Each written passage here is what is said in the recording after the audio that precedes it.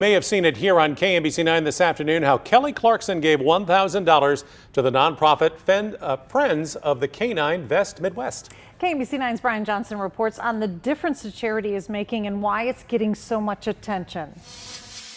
At the 6 Mile Chop House and Tavern, a group of police supporters gathered to watch Kelly Clarkson. What he does is totally unconventional. Let's get him on the line right now to explain.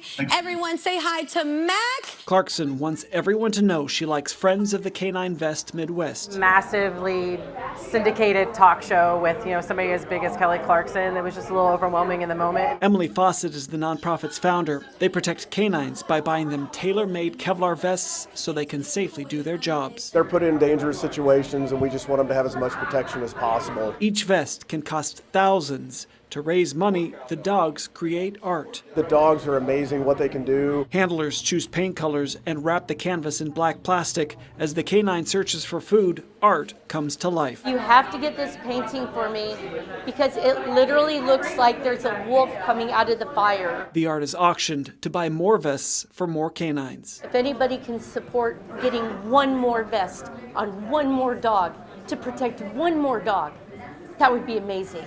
I'm liking your post right now. This is such a cool thing to do and a cool way to fundraise. Clarkson hopes more people are inspired by the cause. In Lawrence, Brian Johnson, KMBC9 News.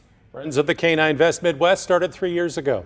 And the founder says they are quickly expanding to protect canines across the country. So if you'd like to help, you can donate online. We've posted the link at kmbc.com.